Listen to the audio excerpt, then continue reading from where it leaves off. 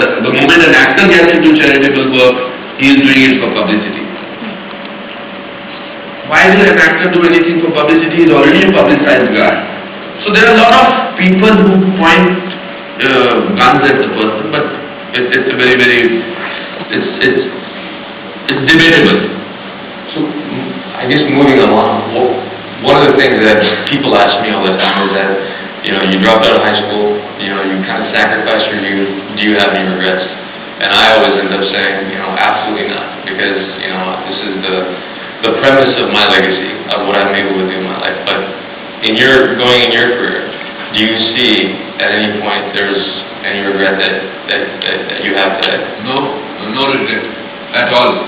If I wanted the life all over again, I will want the same life for me, because I am a subtotal of those years which I have gone through with. If those years were not those people, I will not be sitting here and you will not be talking to me. So there is nothing that I have to do. If talking about dropout, I was not good in studies, I told you, actually 38% marks. And I was not a great sports person. In fact, once I was running, my PT teacher told me, even if you run alone, you will come second. Till today, I have not been able to figure out how it is possible that you can run alone. And I will come second. No, I think it's fantastic. You know, that's why I did my play on stage. Because when Penguin had asked me to write my autobiography, when I was assembling it, and I suddenly said it's an interesting life, and I'm an actor, I should stage it rather than write it.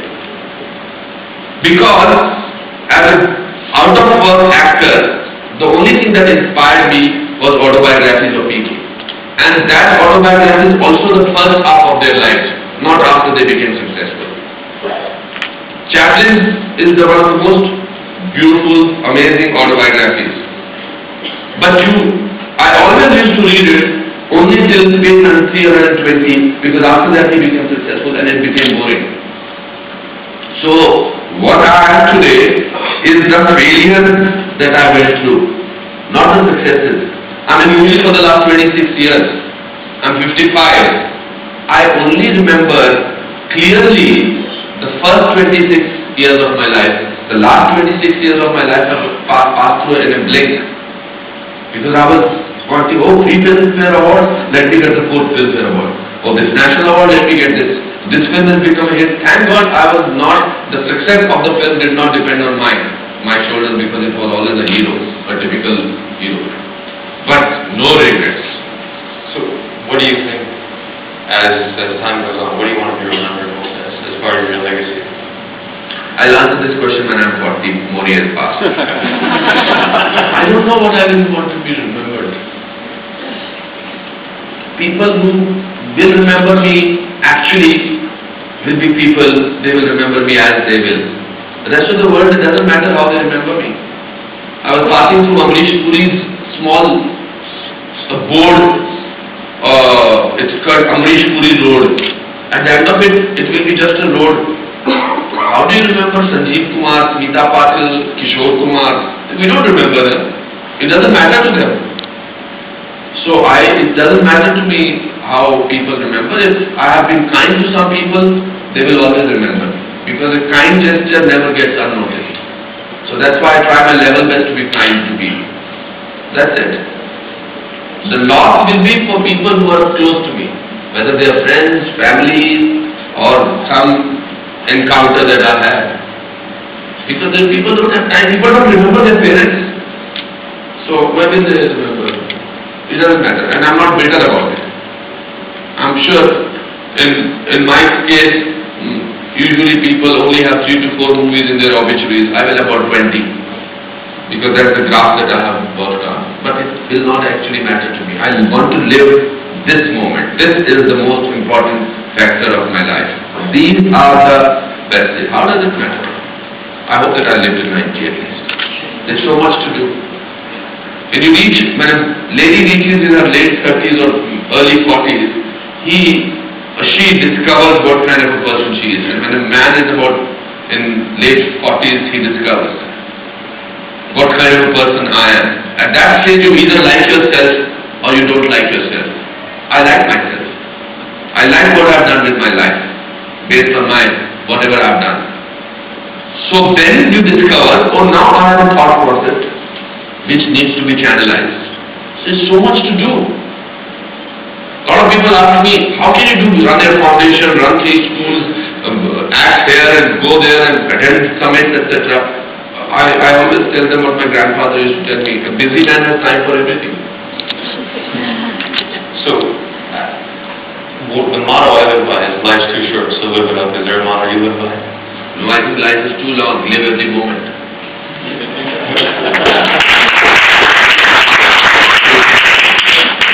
So any memorable moment in your career you want to share that sticks out the most, or? Plenty. I think my life is made out of memorable moments. Plenty. I think I just want to sort of stress on that whole thing that I spoke earlier, was to be yourself. I think the achievement is not all the awards or the movies or the foreign directors that I work with. My achievement in the city is that I have not changed. I have not let this city change me as a person. And that's my freedom. That's what makes me what I am. I recollect a lot of Richard Attenborough came and made Gandhi here. I was auditioned for Nehru. And I prepared the whole speech, I cut my beard and I wore that whole thing, and then I went. But unfortunately, as I was going for the audition in Ashoka Hotel in Delhi, Richard Attenborough was coming out of his room and shaking hands with Roshan Seth and telling him, I'm so happy I got my Nehru. So, and I was about to enter the room for the audition. So I lost my confidence completely, and then he asked the casting director, he said, this actor for what role? I said, I'm Pandit Jawaharlal Nehru. He said, sorry, young chap, I've already finalized somebody else for that role. So I got angry with him. I said, how can you decide somebody else for that? Have you seen my audition? Have you seen my screen test? Have you seen my professionalism? You're a Britisher, you don't know how to... I started rambling. And then he said, okay, perform. Because he had to get rid of me. So when he said perform, I could not say more than 2 lines. An audition which I had prepared so brilliantly. And those 2 lines that I said were so horrible. Then I told him, okay, give me another role. So he said, okay, you do Khan Abdul Ghaffar Khan. Khan Abdul Ghaffar Khan, Frontier Gandhi, was a taller man. To which the casting director said, no, I have already finalized somebody else for that role.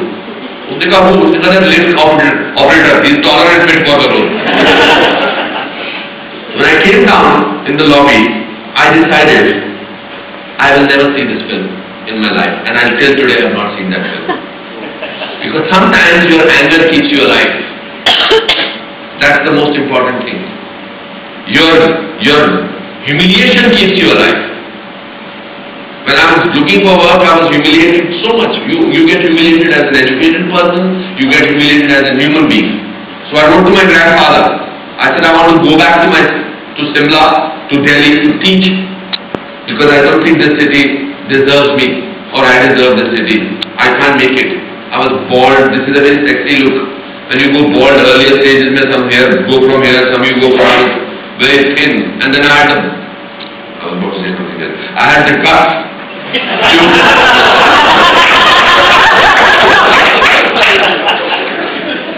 May West has said something very interesting. He said, just because women don't have balls doesn't mean they don't have balls. So I had the guts to sort of still look for work. So I wrote to my grandfather that I am wanting to go back from this city. So he wrote a brilliant line, which I'll have to say it in Hindi, and then I'll try and translate that. He said, you have spent so much time over there, your parents have really worked hard to give you some education. It's very important. Stay back and remember one thing. Bhiga hua aadmi barish se nahi darta. A man who is already drenched in water is not scared of the rain. Acha translation time.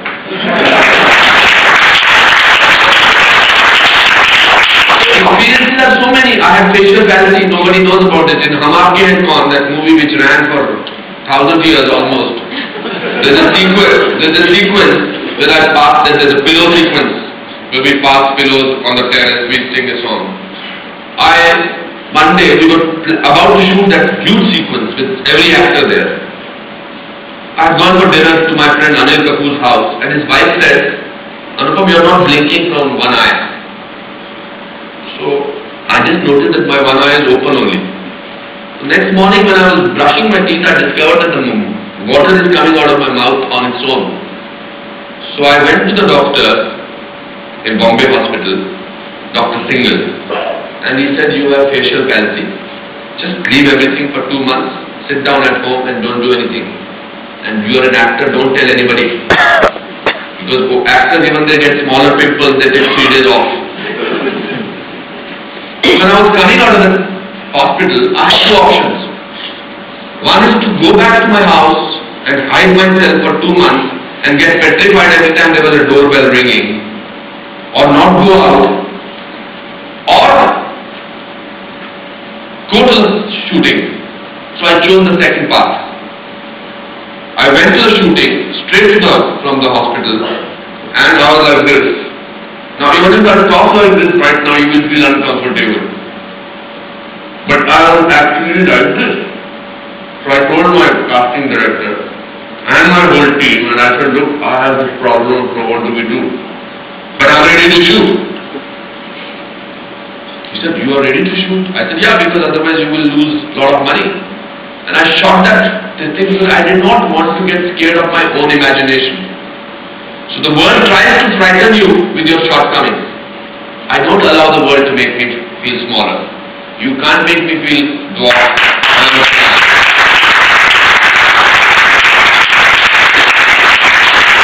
There's an arrogance about it. When you're honest, you're all arrogant. When you're yourself, you're arrogant. Because what will you make me feel small with?